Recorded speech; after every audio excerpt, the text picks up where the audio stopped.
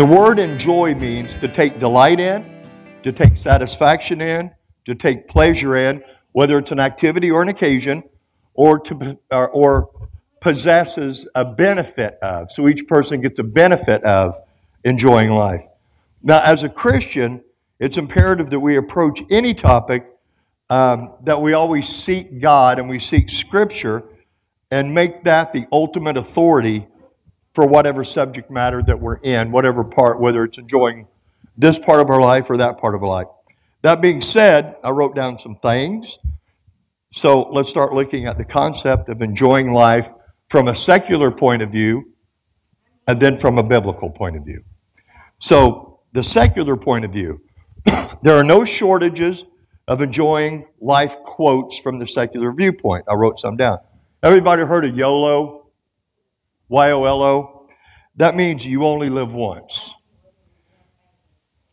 Live every day as it's your last. Carpe diem. It's Latin for seize the day. Live the way you want, like, and keep moving forward. Do the things you like, because if you don't, you will regret it one day. I'm living my best life.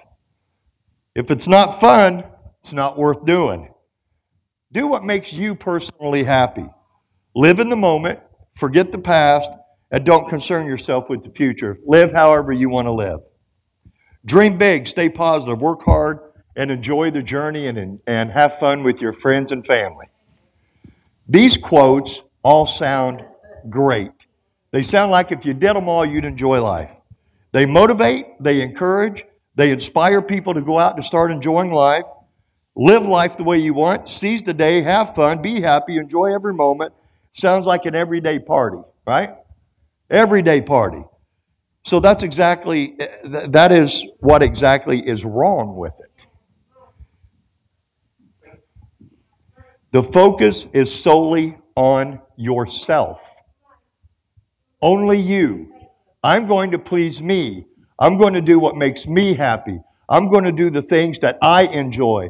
I don't care what the consequences of it are. I don't care how many people I affect negatively. I'm going to do it because me, I want to. See, there's no me, and there should be no me in anything. But if you turn that M upside down and make it a W, it's a we. There should be we in everything, right?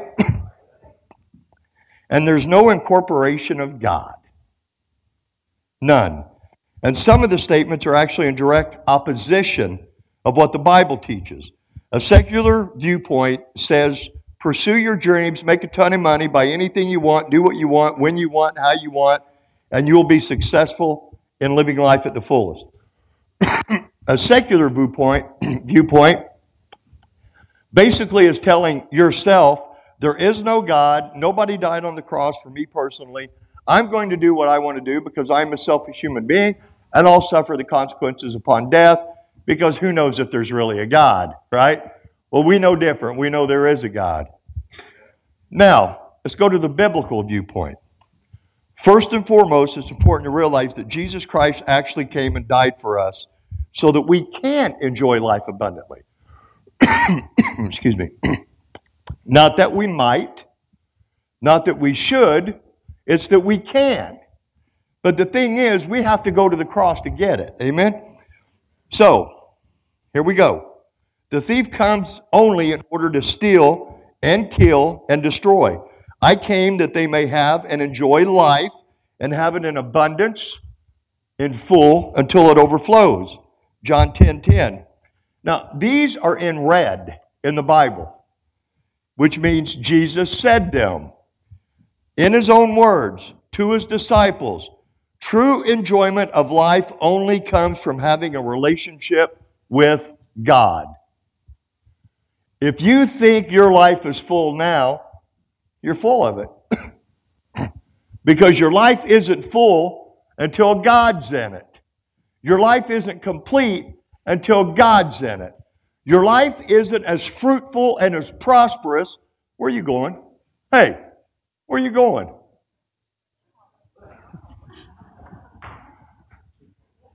Should we wait until he's done?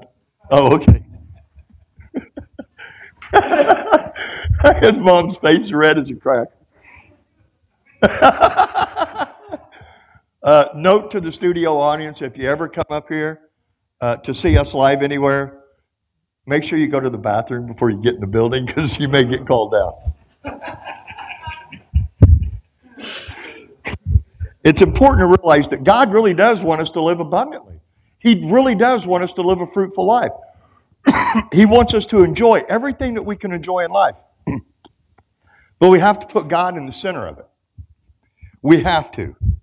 Now, in John 10:10, Jesus makes it abundantly clear that we can only have that if we do have a relationship with God. See, it's not a question of whether or not God wants us to have fun or enjoy life. Rather, it's a matter of what enjoying life looks like to a biblical viewpoint for your eternal life. So, rather, it's a matter of what we want compared to what God wants us to have. And the problem is that as Christians, we sometimes get caught up in the secular world, this secular mindset. And we start to think it's better or preferable to enjoy life in a secular way. He's back. With no regard to God.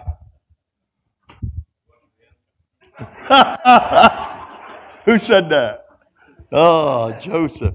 Hey, and don't forget, 1-800-JOSEPH is still open. Not realizing that God can take your enjoyment of life to a whole new level when we actually cultivate our relationship with Him.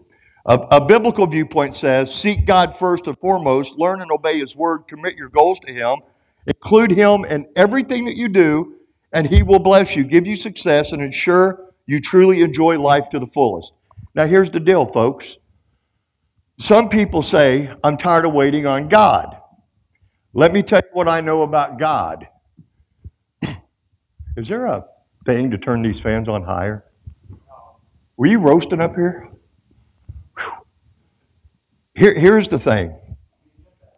I know that God makes us wait because it's what's best for us. I know that God sometimes holds back things because we're not prepared for them. And I also know that God is quintessentially able to do things that quick. Big word? Well, you guys are trained.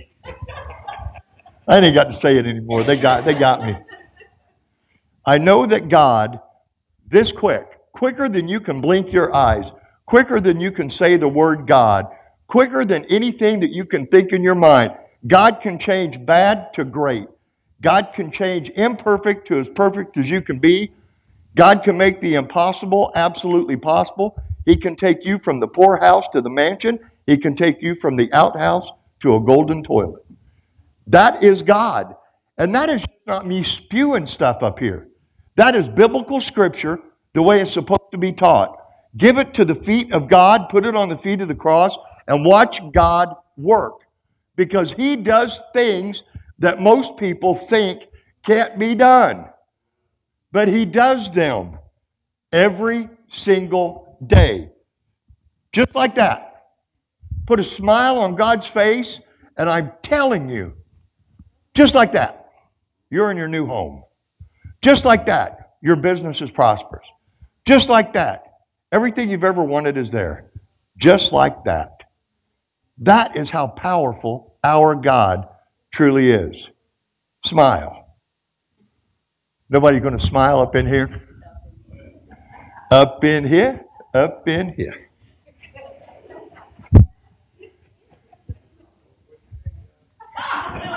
Oh, millions of comedians out of work, and Brian's trying. When do you leave again, by the way? I had it. Take Charlie with you. Now, let's take a look at some specific Bible verses about enjoying life to support the viewpoint I just gave you. What does the Bible say about enjoying life? In his letter to Timothy, the Apostle Paul wrote in 1 Timothy 6:17,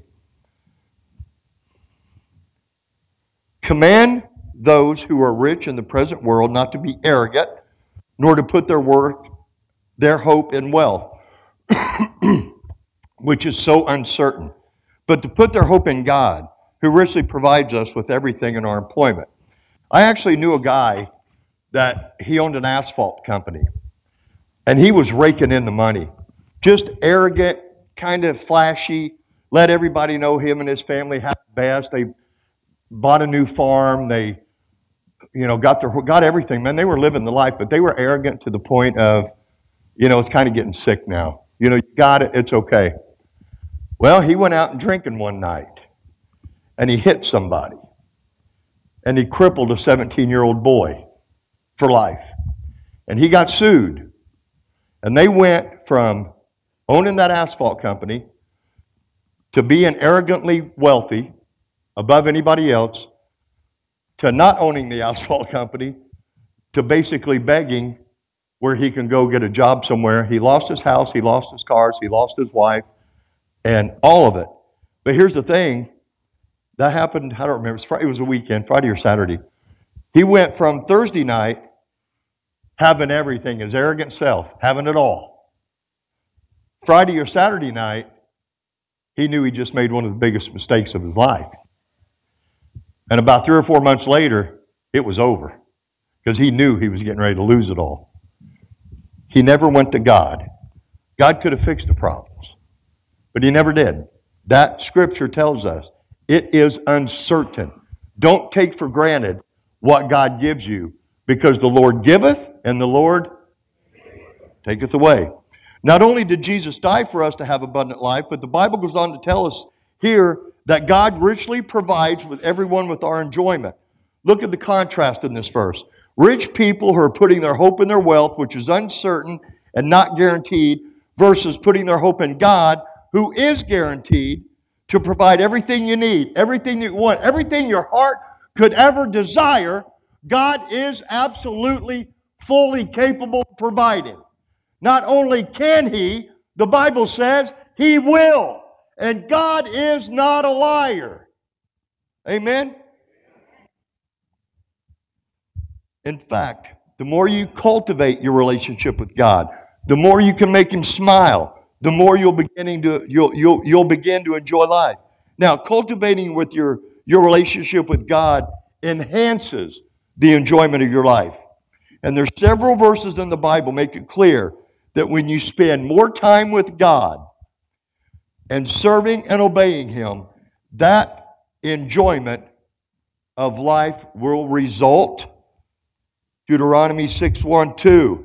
These are the commands, decrees, and the laws of the Lord your God directed to teach you to observe in the land that you are crossing the Jordan to possess, so that you, your children, and their children, after them, may fear the Lord your God as long as you live by keeping all the decrees and commandments that I give you, and so that you may enjoy a long life.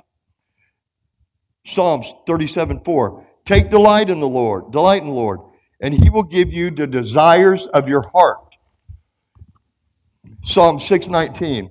I keep my eyes always on the Lord. With Him at my right hand, I will not be shaken. Therefore, my heart is glad and my tongue rejoices. My body also will rest assured. You make known to me the path of my life. You will fill me with the joy in the presence, eternal pleasure at your right hand. If you want to enjoy life more, start spending more quality time with God and doing what pleases Him instead of what pleases you. And watch God do it now. That is a promise from God. This wasn't some man making this up and putting it in a Bible and saying it was holy. This is God's Word that made it holy. Amen? This isn't some lunatic up on a stage, and I'm not talking about me. Some different people that don't know what they're talking about. Not me. I know what I'm talking about. You know what? I know what I'm talking about. Here we go. I see too many people putting faith where faith doesn't believe, right? I got faith that I can drink that fifth of Jack Daniels. I know I can. I got faith I can go get the prettiest girl in the bar tonight because I know I can. I got faith I can take this car 0 to 80 because I know I can. See, I got faith that my life is about ready to be abundantly better than it's ever been because I ride the cross train. because I'm with my Father in heaven. I am with my Lord and Savior, Jesus Christ. I know where I came from. I know where I'm going. I know where I've been. And I took it all as a learning lesson to get where I'm going. To be able to sit up here in this joint and tell God how much I love Him. To tell you that He loves you this much too. To tell you that who you were doesn't matter. To tell you that where you're going to go, if you get on your knees, repeat your sins, make God smile, that just like that, your life changes now, not tomorrow, not the next day. It changes now. The Apostle Paul went through a living hell.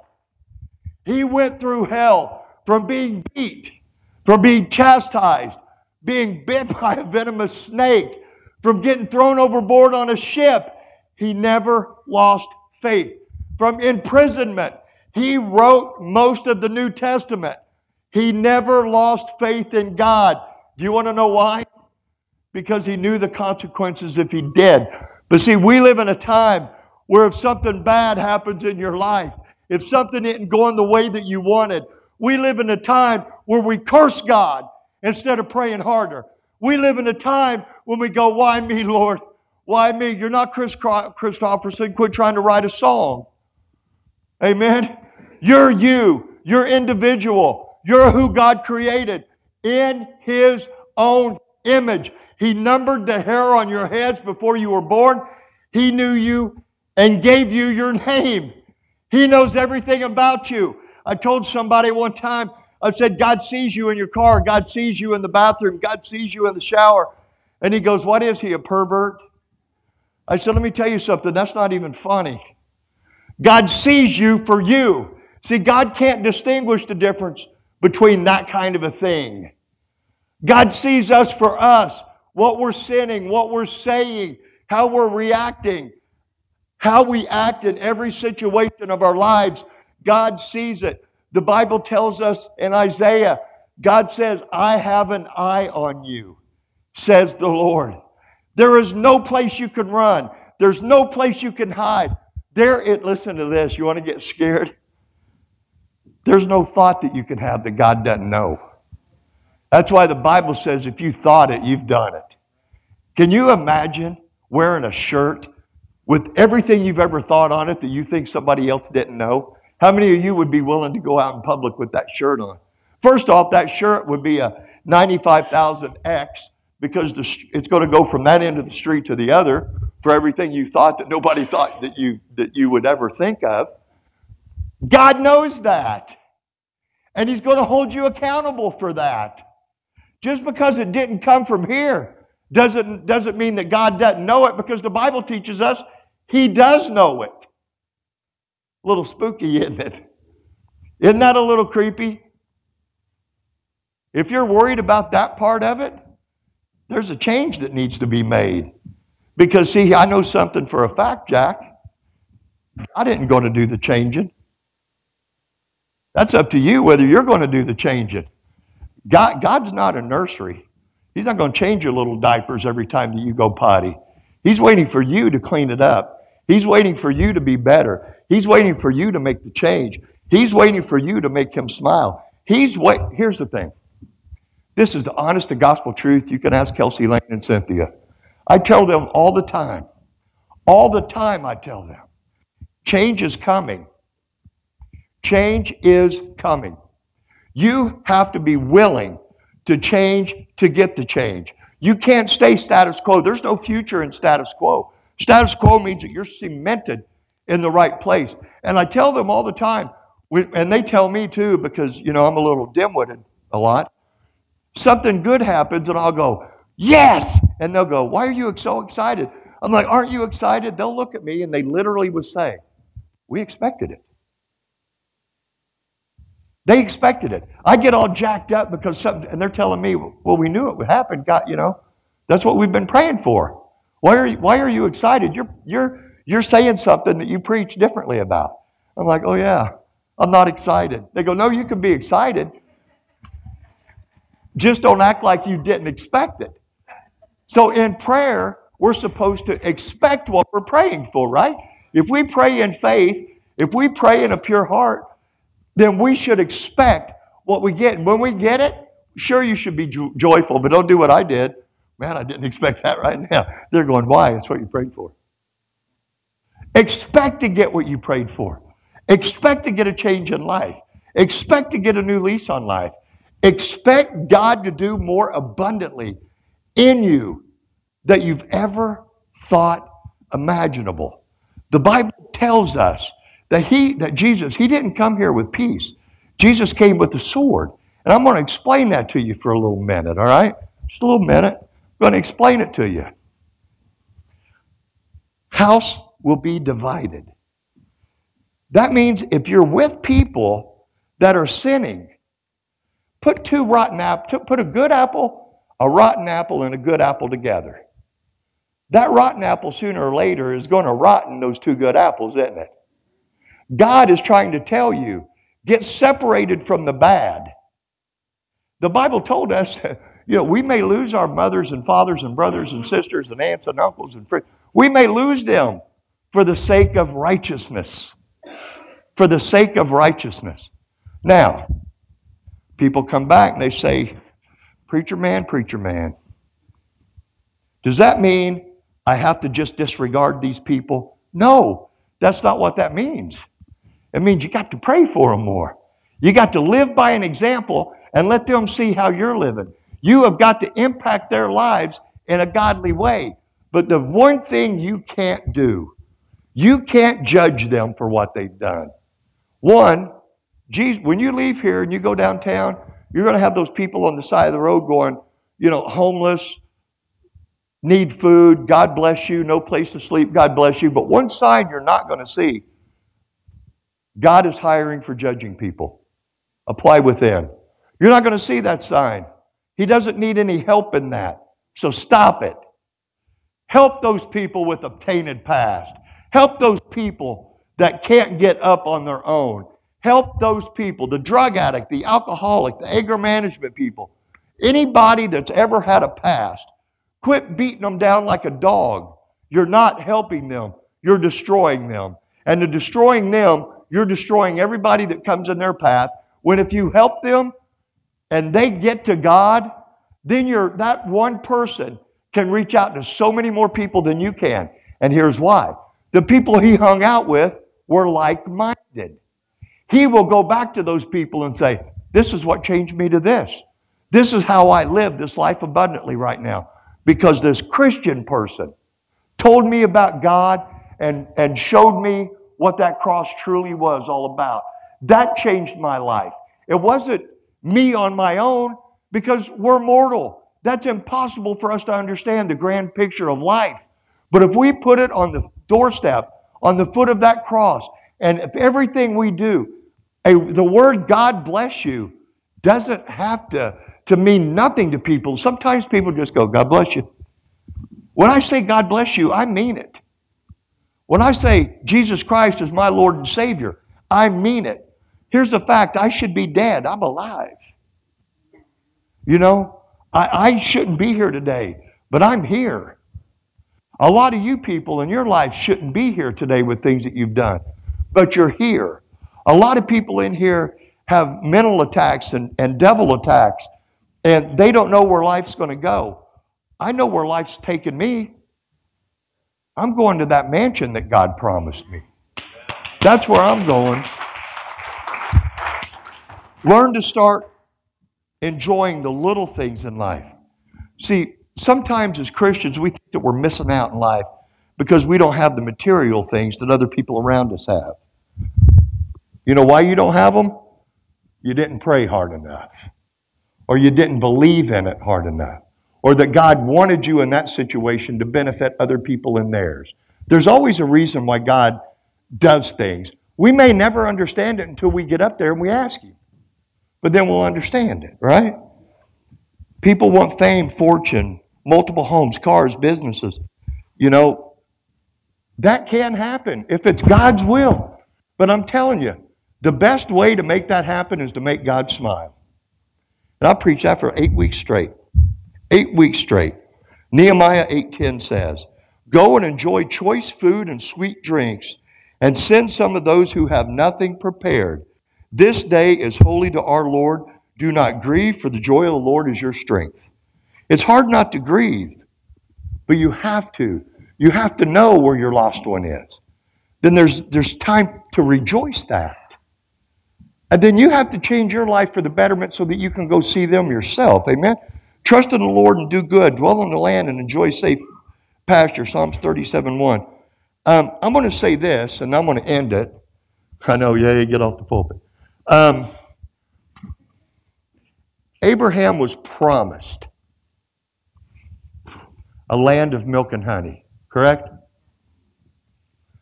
This world has turned that same land into a land of greed and money. Not milk and honey, but greed and money. We've turned this land into flesh. We've turned this land into I'll get what I want, how I want to get it. Instead of we'll get what we want because God's going to bless it to it because our faith is abundantly stronger than the person next to us. See, we'll get what we want because we still know that God is still sitting on the throne. We'll get what we want because we know we stay true to not just one God, we stay true to the only true God. We know that Jesus Christ came here. We know that He died. We know that He was resurrected. And we know that He did it because He loved me personally. He loved all of us personally. You should take that personal. Once you take God personal, you take Jesus personal, and you try to make God smile just like that. Just like that, I'm telling you. Your life changes. It's over. Amen, Eddie? Everything changes. But you have to make the change. I can't change you for you. I can tell you Scripture. I can get up here and scream at you. But unless you go out and implement it yourself, there is no way in this world that you're going to please God. None. It starts with you. And when you decide to be the best you, let it go, give it to God, you're nothing. But as soon as you do, you're everything that God wanted, and He will now prepare it for you, and then He will give it to you. Amen? And if God was here, He would say,